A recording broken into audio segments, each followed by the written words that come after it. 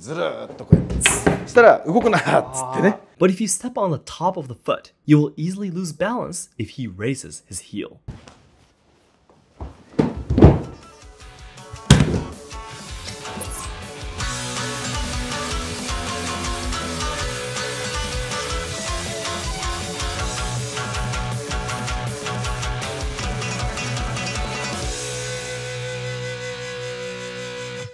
Konnichiwa, and welcome to Let's Ask Sensei. I will be your host Shogo from Let's Ask Shogo, and this is Sensei.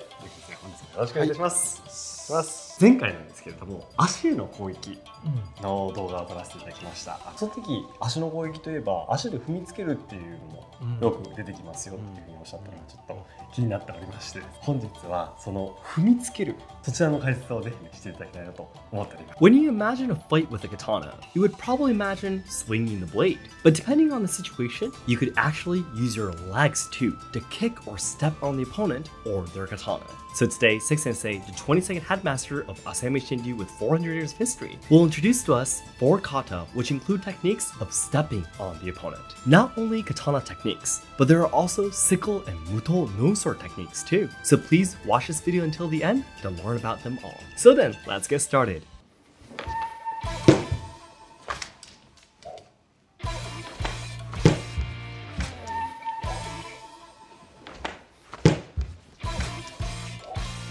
Sensei stepped on Tsukada-san's handle. Let's ask about the detail of this technique. 相手がね、刀を抜かんとして腰を上げてくるところを小手を正下げ、腰を上げてくるところを小手を正下げで、そのまま押し下げる。同時にここで剣を踏む。こうしておいて、こう型としてはとして背中を筋交いに割ると。として背中を筋交いに割ると。But I know what you're thinking right now. Couldn't the opponent still try to draw the katana from this position forcibly? Yes, he could, but in that case, you just have to push and he'll easily trip. Okay, but what if he doesn't let you press the handle on the floor? That's not a problem either. You could either put your handle in between his arms to throw away his katana, or help him pull it out and steal his katana. Stepping on the handle is just one possibility, and this kata is meant for you to practice the technique.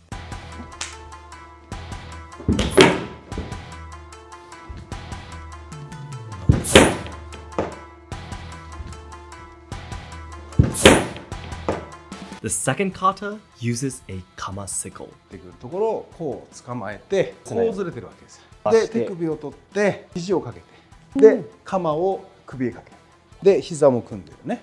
こっちへこう働くんですね、力が。それを逆に今度鎌をこっちへ働かす。反比例ね。それでグンっていってここへ崩れるわけ。で、それをあとは雑巾叩きつけるようにずるーっとこうやって。そしたら動くなーっつってね。で、これ使えなくしちゃう。はい。それでやーってね。実際これでズドーンっていけばいいんですけど、まあ型は必要であれば。If you don't step on the hand, there's a chance that he will swing his katana and you could get your leg cut. If you only pull in one direction, it'll make it easier for your opponent to resist. But by having your elbow pull him back and a sickle pull him forward, he loses balance and falls at the point he is standing. You might think that the opponent will be able to get back immediately, but you have to remember that a sickle has just pulled his neck.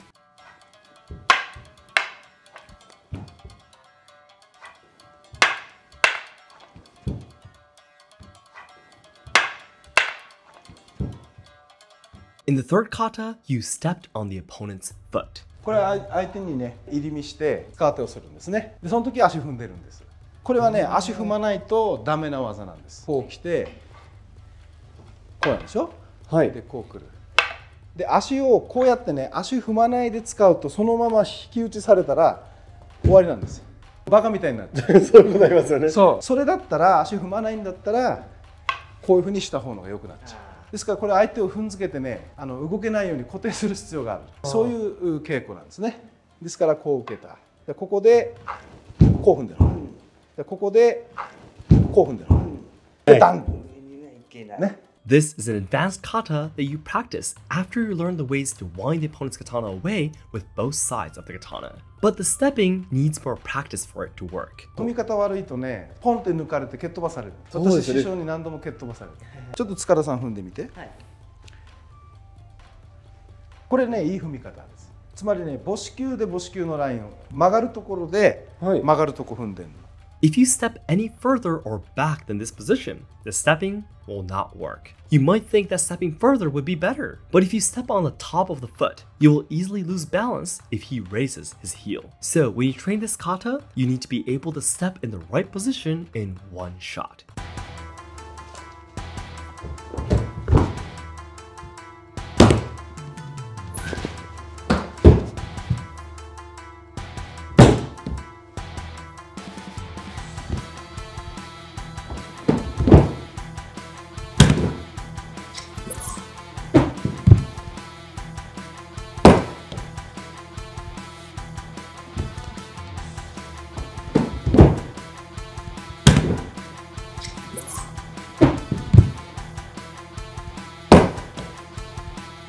The final kata is a Mutō a no sword style kata. 鉄ついでくるのを手首と肘を止めるわけね。これはね、これだけで崩れるんですよ。だけども中腰に立つ。で、これを入れながら使う。そうするとより確実にこう。それでこの尺卓ね、こう出して膝で。その急所。はい。で、ここから襟を掴んで起こすんですよ。で、ここまで起きたら中指でこのインチューで襟を引いてこれを使うの両方やる。やったすぐ足捕まえてこうやっと伸ばすの。でここのすねなここへでこう。